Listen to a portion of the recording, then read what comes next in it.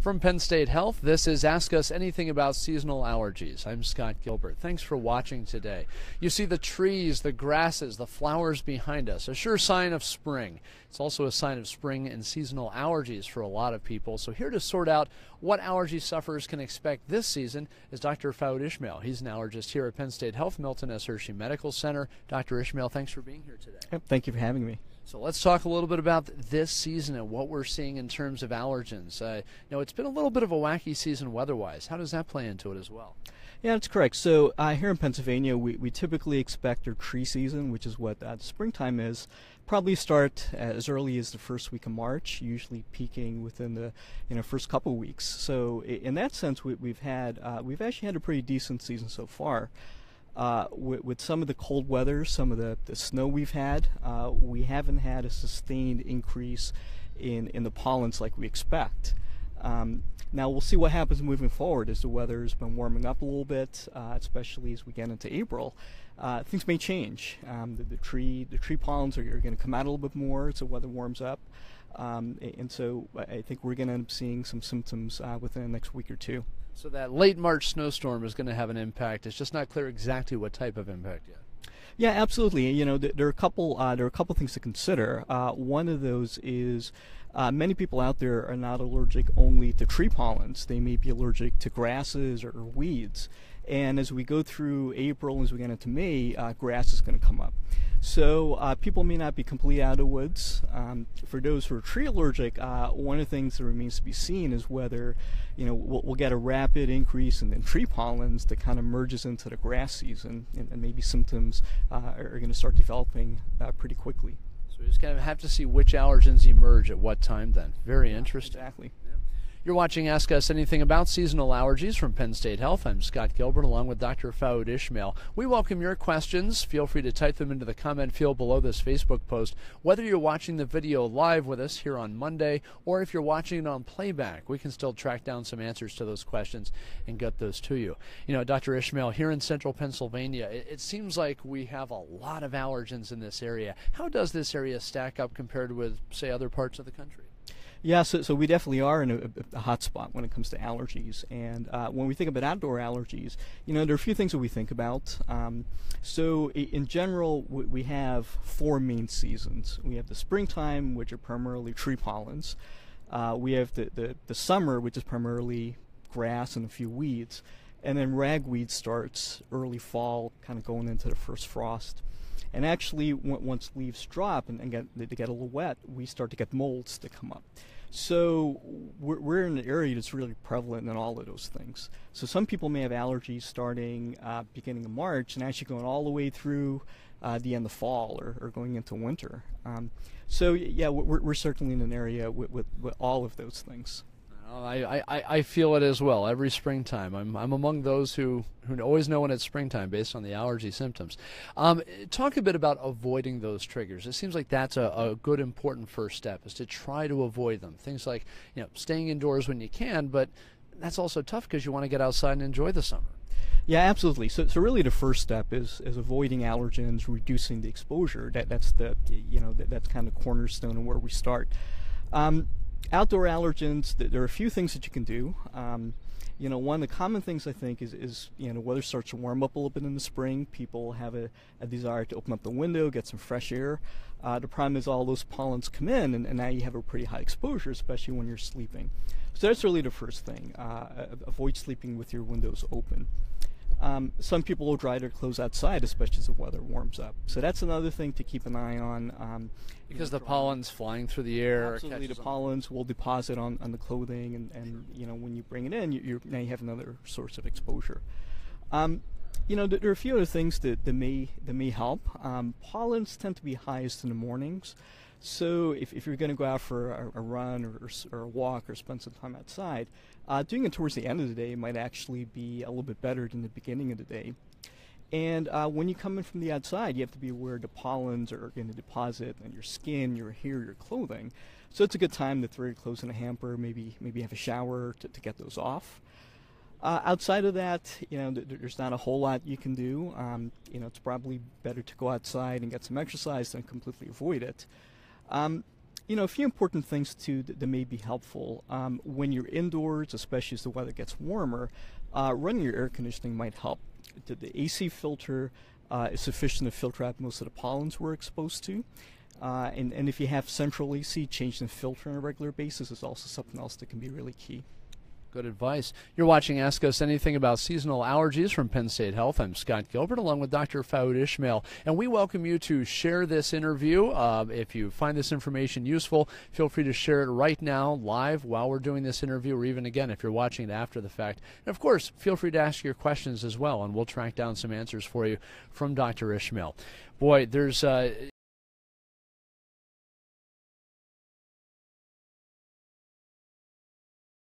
lot for some of the more severe symptoms, things like lots of mucus produced, post-nasal drip, congestion.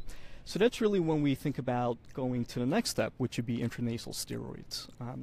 Now, even though these are steroid medications, they're actually a safe kind of a steroid. These are, what you think about if you have a swollen joint, you get a cortisol shot, those are endosans. The nose spray forms are even safer because it's topical. It's really going to the nose only. So those are anti-inflammatory medications, and those really will treat the vast majority of allergy symptoms, both nasal and it turns out eye symptoms as well. One of the key things to remember with the intranasal steroids is they don't act right away. You need to use them every day, probably for a good week, maybe 2 weeks for them to really build up. So as you think about your springtime allergies, you may actually want to start that a week or two before when your symptoms normally would occur. And usually we'll tell people continue them daily throughout the end of allergy season, or at least their allergy season. Now, there are a few medications that we in general tell people to avoid, and those are the decongestants. They can either be oral decongestants, topical decongestants, either in nose spray or eye drop form. Well, why is that? Because I was on a decongestant for a while, and it seemed to handle the symptoms, but that's not optimal. Yeah, exactly. So the way the decongestants work is they constrict blood vessels, which reduces swelling in the nose and can actually do the same thing in the eyes. The problem is your nose gets used to that medication, and after using it maybe for about 3 days in a row, it turns out that your nose will be so used to it that if you stop it, you may get a rebound in symptoms. The other big thing that we worry about is that this effect on the blood vessels can occur throughout your body.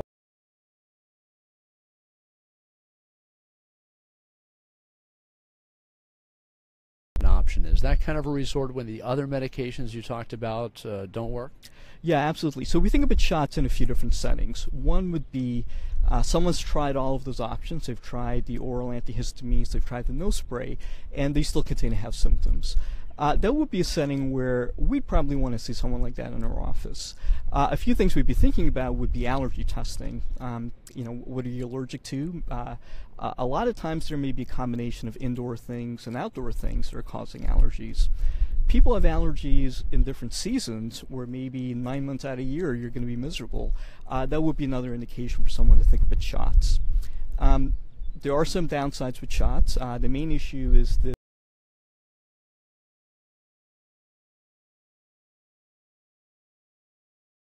probably for at least 3 years to get benefit.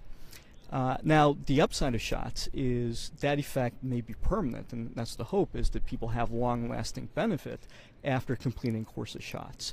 So, kind of in summary, it's a good way to potentially reduce the need for medications, treat symptoms when other things aren't working, and maybe a long-term therapy to hopefully take allergies away or at least reduce the symptoms quite a bit, hopefully forever. We welcome your questions for Dr. Faoud Ishmael on this edition of Ask Us Anything About Seasonal Allergies from Penn State Health. Some really interesting information so far here. I would like to ask you a bit about children versus adults. It seems like, I know for one, I knew very early on in life that I was going to have seasonal allergies, and they've stuck with me ever since. Is that typical? Yeah, so that's typical. So in children, especially with the outdoor allergens, we tend to see it starting maybe around ages 4, 5, 6 or so. In general, we need, children need probably a few years of seeing pollens to start becoming allergic. The problem with allergies is once you have them, they typically don't go away. So they typically start in childhood and persist throughout adulthood. And so they are pretty bothersome in that sense. So when it comes to allergy season for asthma sufferers, are there some additional issues there that those people need to worry about? Yeah, absolutely. So we tend to think about allergies as things involving the upper airway, the nose, the eyes. Asthma is a disease of the lower airways, but actually can be triggered with the same things. So allergies are a major trigger for asthma.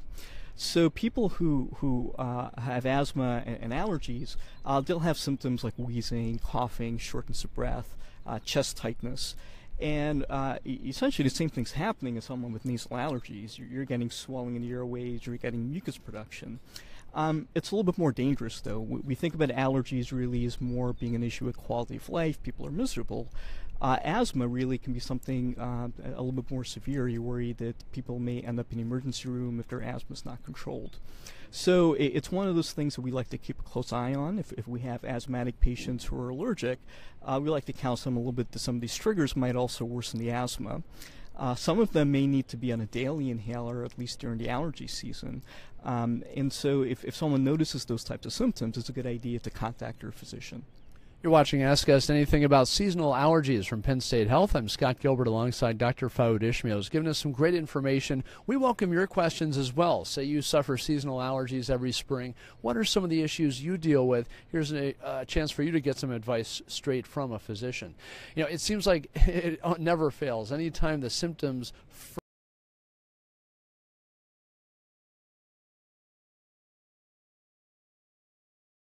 be persistent usually throughout the course of that season.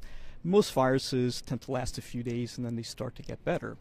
But in the end, they can be a little difficult to sort out. So luckily, a lot of the allergy medicines really work very well for colds as well. Things like antihistamines can help sneezing regardless of the cause.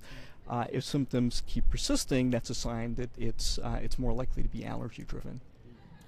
You know, we're talking a lot about outdoor allergens. That's our focus today, but there's a whole different set of allergens that affect people indoors all year round. Can you talk just briefly about those and how those compare to outdoor allergies? Yeah, absolutely. And in fact, many people have both indoor and outdoor allergies. So people may have symptoms year-round and then get worsening during the seasons. So the main indoor allergens are dust mites. That's a big one in this area. Dust mites live in fabric, actually, so they're in your bedding, your pillows, they may be in carpets. So people may have symptoms even during the winter if they're allergic to dust mites. Animals are another major source of allergens, things like cat and dog. Typically furry animals are the ones we think about. You know, in this part of Pennsylvania, we don't think about this a whole lot, but there may be things like cockroaches that may be issues. Those tend to be more in inner city type environments. Rodents may also be sources of allergens, and you know, here we see most often are lab workers, where we use some of these as models to study disease. So quite often people may have both. So when it comes to allergy testing, who should consider that? You know, given all these allergens that are out there, I mean, at what point do you suggest that for patients as a way to sort out what are and aren't triggers for that individual? Yeah, so first of all, really anyone just wanted to know what they might be allergic to, even if they have symptoms at just one particular time of year. That might be helpful because we can potentially make better recommendations about how to avoid things. Certainly people have tried the medications and it's not helping. We'd want to think about testing. And then someone who has symptoms, you know, as we talked about, multiple seasons of the year, maybe year-round, that might be considering stuff like allergy shots. That would be a key step, is determining what they're allergic to. Good advice. Dr. Faoud Ishmael, thanks for your time today. Thank you. And thank you very much for watching. Again, we welcome your questions and your comments even after the fact. If you add your questions to the comment field below this Facebook post, we'll make sure to get those to Dr. Ishmael and get a answer posted for you. And please feel free to share this post if you found this information helpful. And thank you again for watching Ask Us Anything About Seasonal Allergies from Penn State Health.